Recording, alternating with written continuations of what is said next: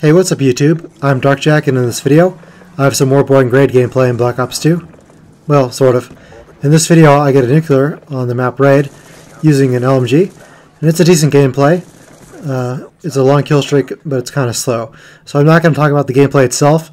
Instead, I'm going to talk about the subject for today, which is why I hate sequel baiting in games. Now, the phrase sequel baiting comes from Angry Joe, who is a YouTube video reviewer. He has some excellent content. And it's from him that I learned the phrase sequel baiting. And sequel baiting is the criticism he uses for some games where the game intentionally sets up a sequel for it. So you're forced to buy the sequel in order to play the full game. And sequel baiting exists for the purpose of making lots of money. And I made a video about this subject earlier that I'm going to talk more about now, and it's called Why Sequels Are So Profitable. And I talked in that video that the reason why sequels are so profitable is because you're forced to buy the sequel, because it's like starting to read a really good book and then not finishing it or stopping halfway through. You have to buy the game or the movie in order to see the second half. And sequel baiting is a practice of where the game or the movie exists simply for the purpose of setting up the sequel. And this is almost always the case in trilogies. And the second game or the second movie in a trilogy almost always ends with a cliffhanger, so you're forced to buy the third and final one to see the end. Now let's see some actual examples of this in gaming. The first example that I can think of that's pretty prominent is Halo 2. And Halo 2 was the last Halo game of the Xbox. And in Halo 2, it ended with a cliffhanger. The Master Chief had to turn to Earth and he said, "I'm here to finish the fight." And then the theme for Halo 3, or the catchphrase, was "Finish the fight." And so if you played Halo 2, you were essentially forced to buy an Xbox 360 in Halo 3 in order to finish the fight. And so overall, if you bought a brand new 360 with a big hard drive in Halo 3, that would cost you almost $500. And the same is also true of God of War 2. God of War 2 ended with a cliffhanger.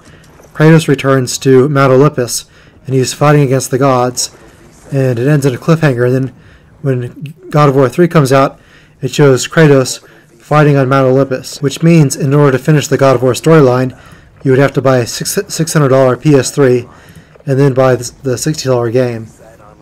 And what that means is that at the beginning of this generation of consoles, in order to finish the fight in Halo and to finish the story in God of War, it would cost you over $1,000 because you'd have to buy both consoles at launch.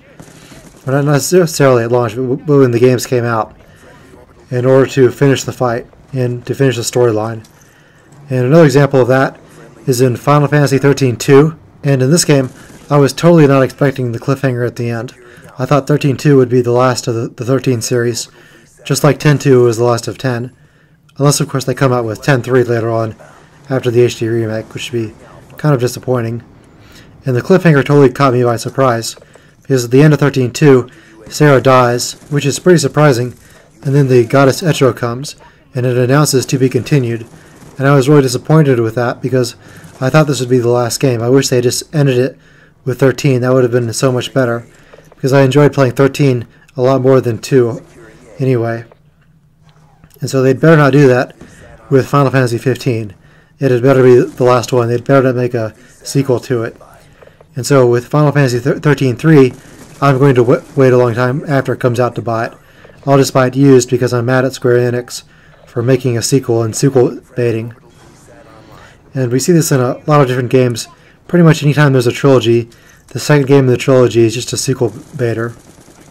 We can see this in movies too. Like in The Matrix 2, that ended on a cliffhanger. And when I went to the theaters to watch The Matrix 2, after the cliffhanger at the end of the movie, showing that you would have to go and watch the third one to see the real ending, everyone in the theater was moaning. It was pretty funny because the people who made the movie totally got everyone. They got us in the bait and switch. And now we're all going to have to spend more money to see the ending. That's the purpose of sequels. And so with sequel baiting, the entire movie or game is just an advertisement for the sequel. And once they have you hooked, once they've got you hook, line, and sinker, you're going to have to spend the money to see the rest of it. And what that does is that makes me not want to buy the first game in a sequel, so that way I won't have to buy the other two. And it seems like a waste of money. Why can't they just make one game that's really good? And if they make a sequel, then make it an actual sequel that's good. Don't make it a simple cash-in for more money, but because you're taking advantage of people's desire to know the ending of a game or book or movie.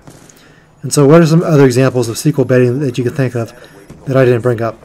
And I'm looking forward to seeing what you guys have to say in the comment section below, and I'll see you guys later.